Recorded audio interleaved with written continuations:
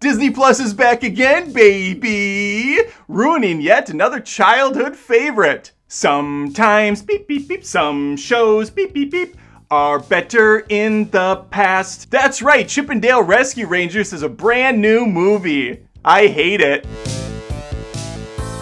If you like the last few Disney Plus exclusives, Magic Camp, Home Sweet Home Alone, Cheaper by the Dozen, then you have no reason to listen to me. You must be very easy to please and like pretty much everything, and I kind of envy you.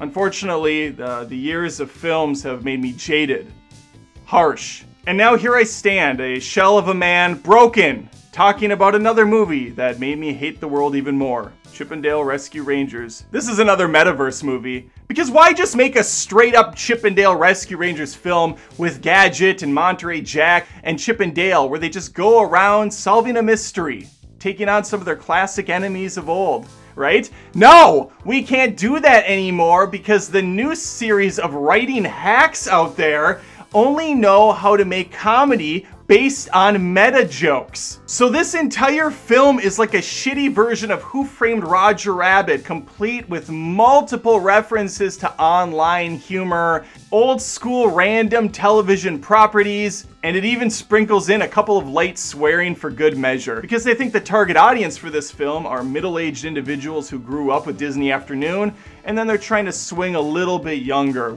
Okay, here's the plot. The movie introduces the audience to Chip 'n Dale Rescue Rangers as a property. It was made by Disney, it's a studio production, it features the entire cast, and it was a successful TV show. The movie's treating all the Disney and Paramount and whoever other characters they got in this as actors that are licensed by studios to be in these movies and TV shows. But these characters are mostly different in real life. Dale actually doesn't like the fact that he's treated as the bumbling doofus, and he envies Chip for being the straight and narrow, sharp-minded individual on the show that the fans like more. This leads Dale, at the peak of their show, to go star in another one, 00 Dale, where he's an agent. This ultimately fractures friendships, destroys the Rescue Rangers show, and to add insult to injury, the pilot of 00 Dale didn't even get picked up. It was all for nothing. We then fast forward to present day. Dale looks horrific. He's a CGI nightmare. He got some 3D work done. Chip has made a nice generic life for himself as an insurance salesman,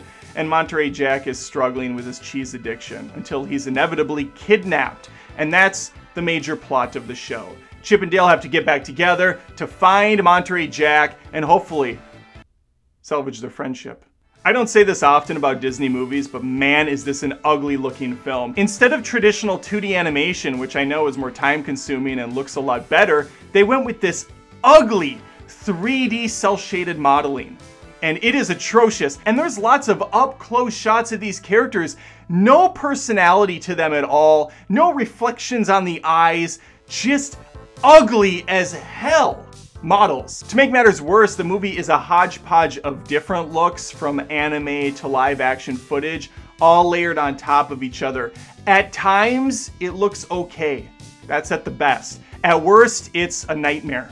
It also presents a lot of old characters in really bad lights. Peter Pan is a drunken loser. The Coca-Cola bear is like this bouncer bad guy. And I'm not even saying that's a bad thing, but it feels really odd to put it in a Chip 'n Dale Rescue Rangers film. Had the movie just been called Chip 'n Dale even, that might have worked better. Or had it been another Who Framed Roger Rabbit or something that's more akin to this style, this just was out of place.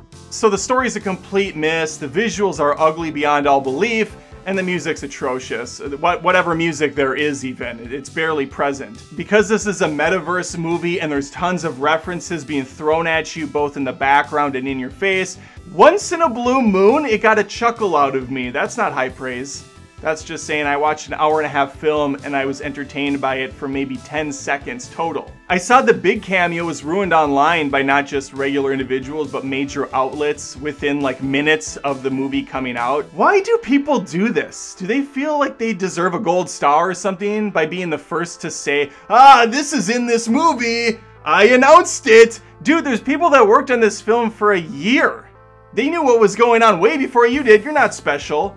It's kind of like how I used to feel cool when a song would get popular on the radio, but I'd been listening to the band like 5 years earlier, and I'm just like, I knew about these guys a long time ago. Stop ruining stuff for people. It's pathetic. Or at least put up spoiler tags.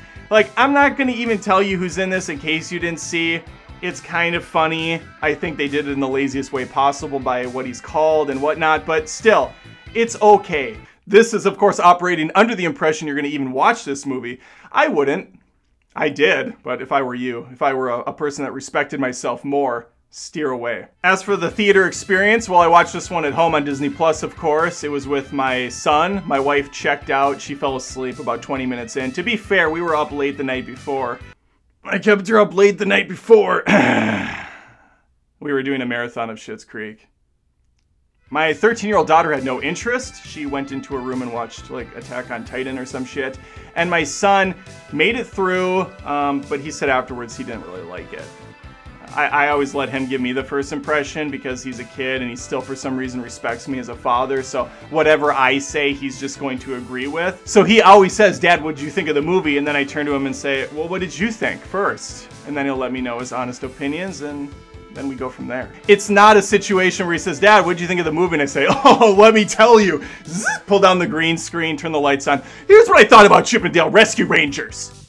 Would it have been too much to ask to just make a Chip 'n Dale Rescue Rangers movie with classic 2D animation and some actual budget behind this property, Disney? You have the money and you would have drawn people in. I'm thinking Rescuers Down Under. I'm thinking some of the classics where there was actual talent and heart put into the film. You could have even done an Emperor's New Groove style animation. That would have looked fantastic. It's simple enough. It's light. It's got the comedy. I love that film. I didn't like this.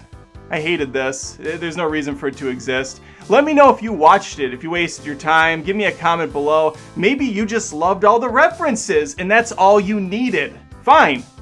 Fine. That doesn't do it for me. Having like some Thundercats thing or like a Power Glove from Nintendo. I don't think either of those were in this, but I'm just using examples of the kind of crap, the kind of lazy stuff that they can do. Let's put a Nike shoe on a table in the background. People know Nike shoes. Anyway, let me know in the comments below. Like the video if you had some fun. Feel free to subscribe if you haven't. I post tons of movie and TV show related content each and every week, and hopefully I'll see you next time. Since you made it to the bumper, I will also point out the best scene in the entire film was by far the end credit, with one of my favorite animated characters from Disney Afternoon showing up. He only gives a couple lines of dialogue, but that was enough. That was enough for me to say, it's time to bring him back. I want more.